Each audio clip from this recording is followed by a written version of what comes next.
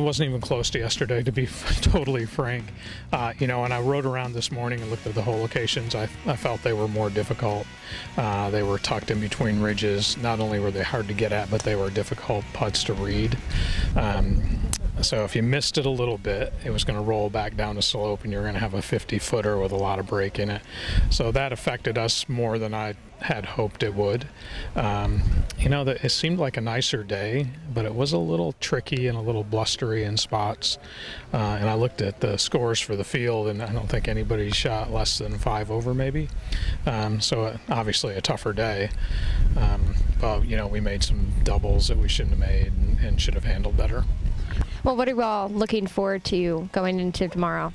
We won't do anything different than we do every tournament we play all year, which is have your game plan, play it one shot at a time, execute to the best of your ability, and you know, we can't play defense in golf. The only thing we can do to affect any other team is to prove we're not going to make mistakes. So our objective is to play as well as we can and let the chips fall where they may.